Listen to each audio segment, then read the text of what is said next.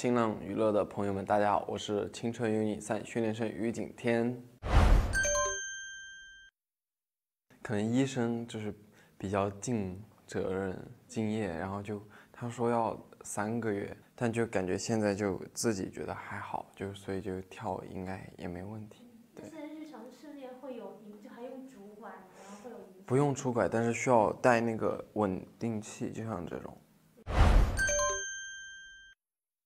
因为我参加过类似节目，所以我大概知道它的流程。然后，因为我们出通告其实蛮晚的，每天都可能是在第2天早上才会出。就拿初舞台来说，其实当天完了之后，我看到有很多选手就可能会在那儿开茶话会、聊天啊、吃泡面，就可能都已经4、5点了。然后他们可能觉得第2天就是节目组会让他们睡一个饱饱的8个小时继续看，并不是这样的，所以我就会拖着一些就直接走。我说明天早肯定是一大早只能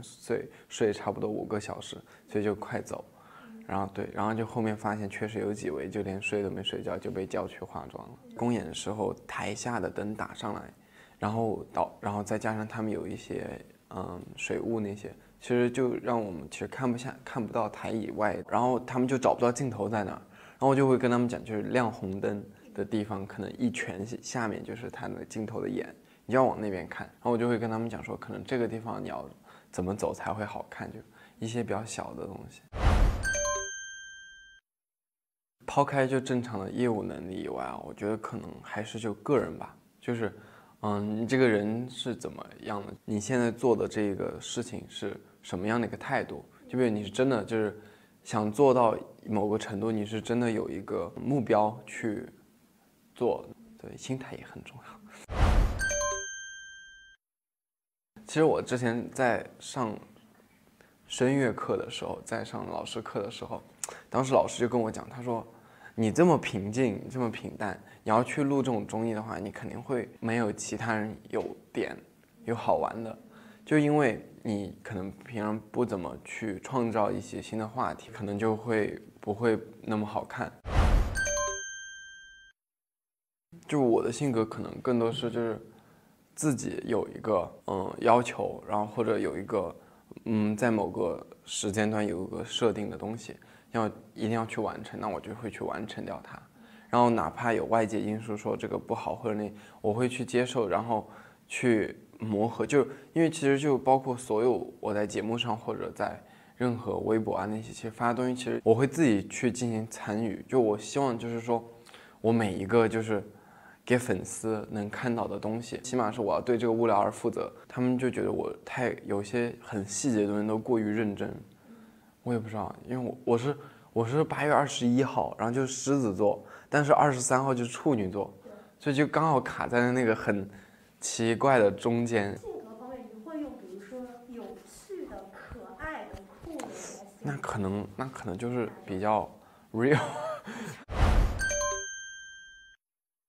我那会儿在海外经历那个节目的时候，其实就也不能说比较傻吧，就是可能比较天真。然后当时我记得节目组给我们那个清单就说是不能带任何电子产品，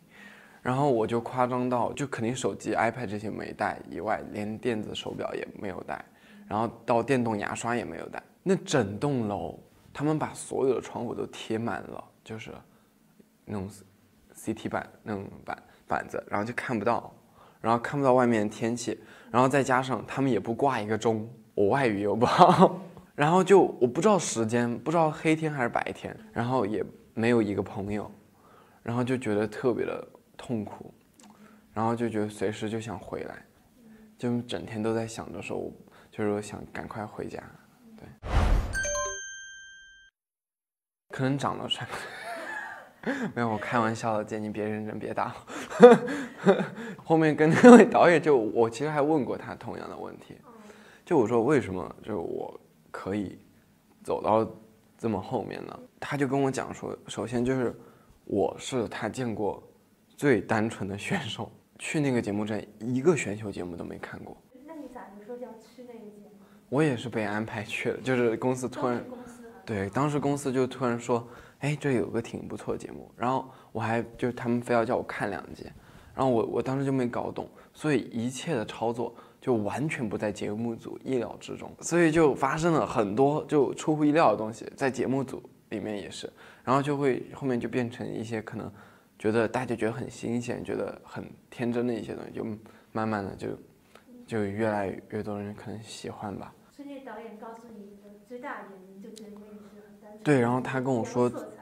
对，然后他跟我说最后一句话就是，他说余景天你一定要回中国来参加。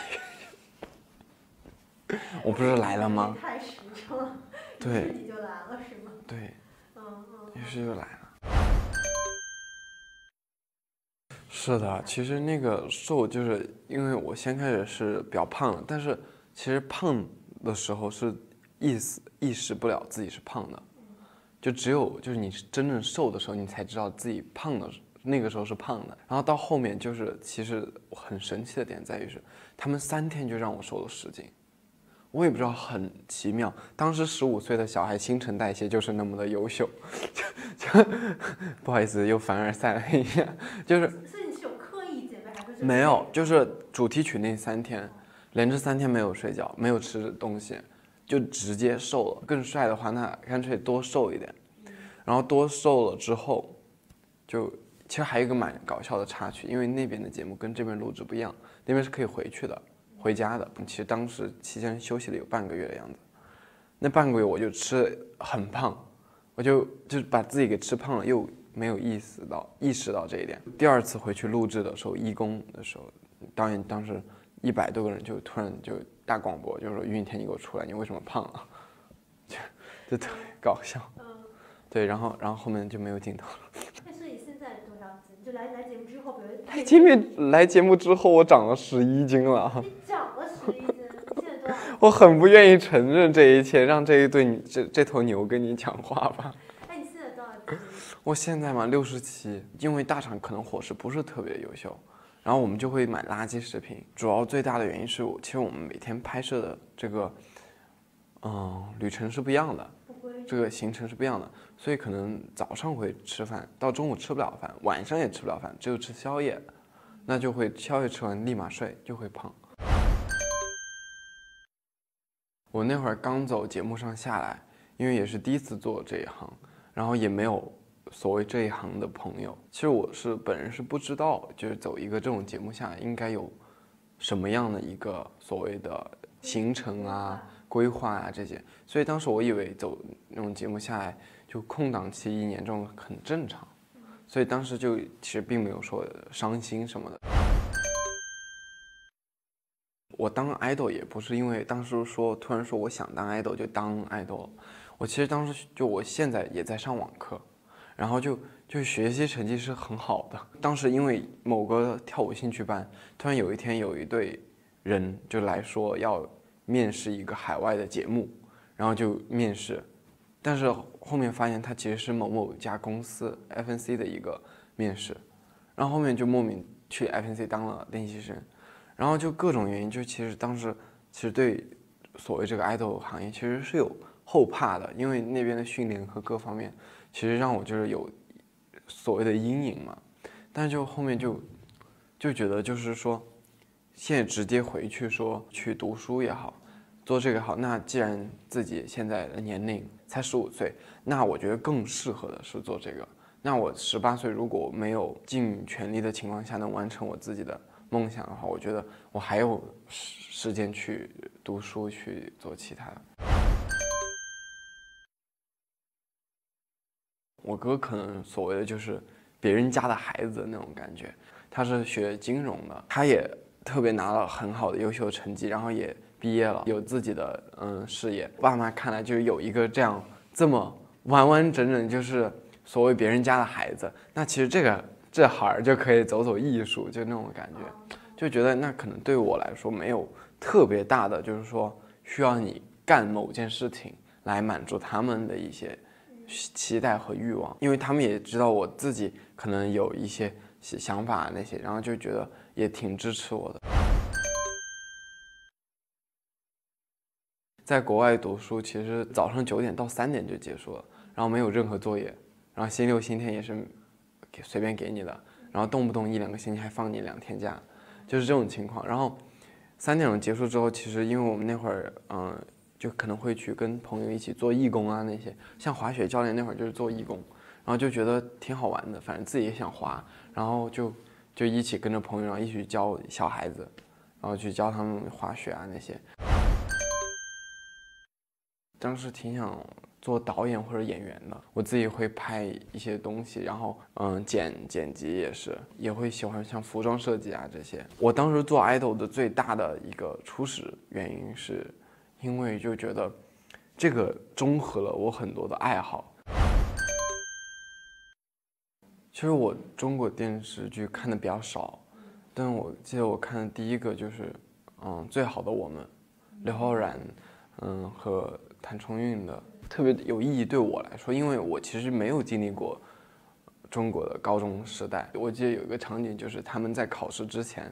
把橡皮和什么书本堆成了一座山，我觉得就很可爱。就为什么就是在国外就完全没有发生过这种情况？只能拍一部剧，我肯定想拍校园剧，因为我觉得拍自己想经历的东西，我觉得是一个很好玩的事情。很多人会觉得就景天穿校服很帅，还有校草一样。你自己有校草概念吗？有一段时间就是也是好像是我穿的那种校服什么，发了一个微博，然后就也有人说是什么校草啊什么什么什么的，然后我就觉得很好笑的一点在于是，我之前又不是没有上学，那为什么之前没有人说我是校草呢？你在学校你不是一种很主动的。对，反正就没有人来找我了，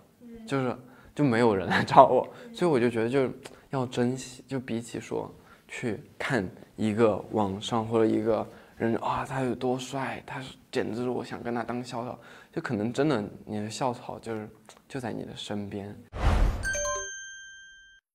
你为什么都不愿直视？就是这个是有多奇怪嘛，就是很扯，就它并不是你想象的那样，演山楂树之恋的窦骁，他之前也是温哥华的，